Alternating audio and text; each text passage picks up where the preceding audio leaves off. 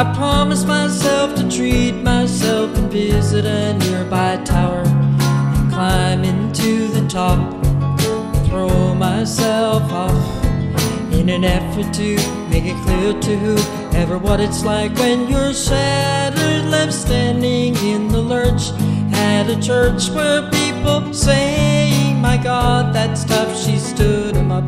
No point in us remaining. May as well go home, as I did on my own, alone again. Naturally,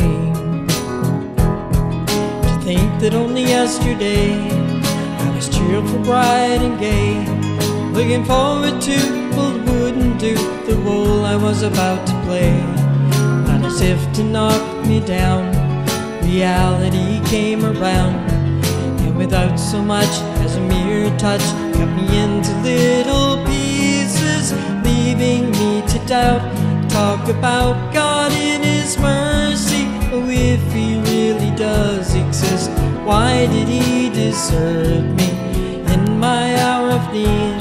I truly am indeed alone again. Naturally, it seems to me that there are more hearts broken in the world that can't be mended, left unattended. What do we do? What do we do?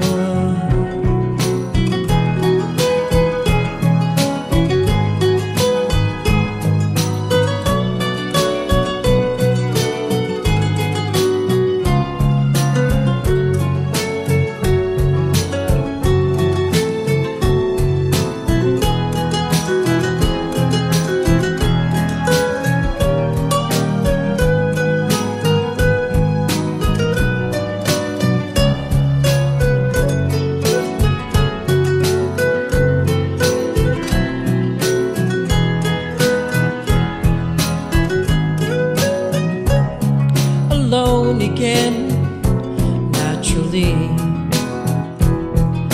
Looking back over the years and whatever else that appears, I remember I cried when my father died, never wishing to hide the tears. And at 65 years old, my mother, God rest her soul, couldn't understand why the only man she had ever loved had been taken, leaving her to start with a heart so badly broken. Despite encouragement from me, no words were ever spoken. When she passed away, I cried and cried all day, alone again.